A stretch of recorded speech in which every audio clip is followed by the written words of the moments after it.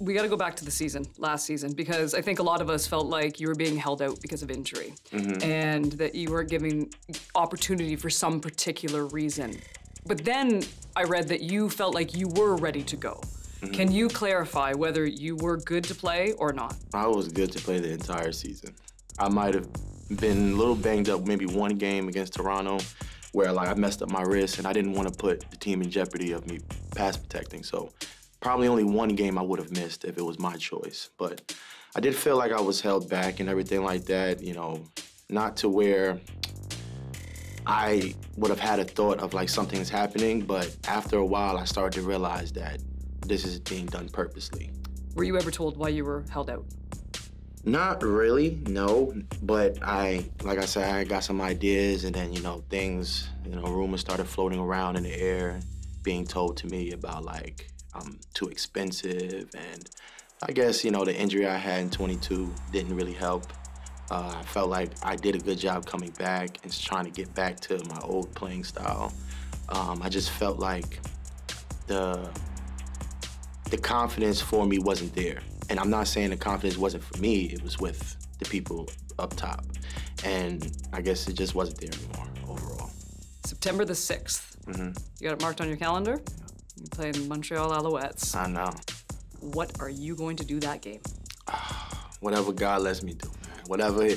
Whatever abilities he gives me that night, you know, that day, I'm just gonna make sure I fulfill it and do what I have to do to help our team win. You know, obviously I want to have a field day.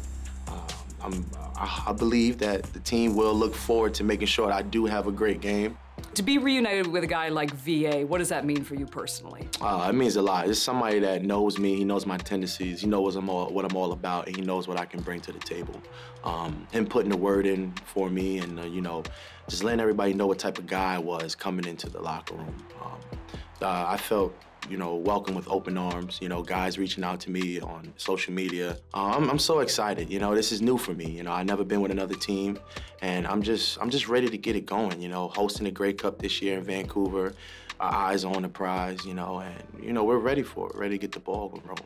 You've said that this is your redemption year.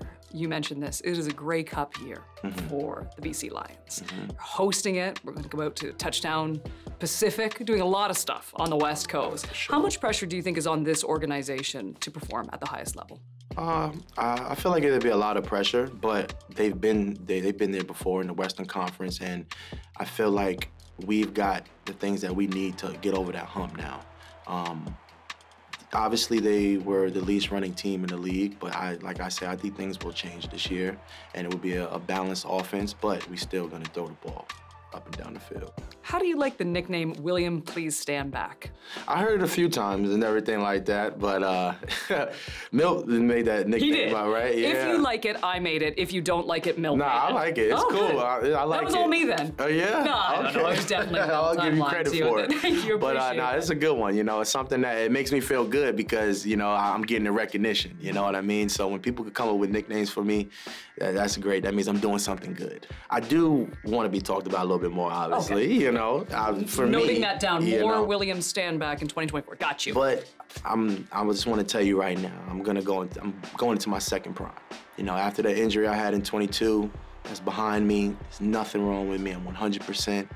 You're going to see the redemption of Will Stanback this year. You're in your second prime, and we'll be talking William Please Stand Back a lot on the panel. Appreciate it, William. Thank you. I appreciate it.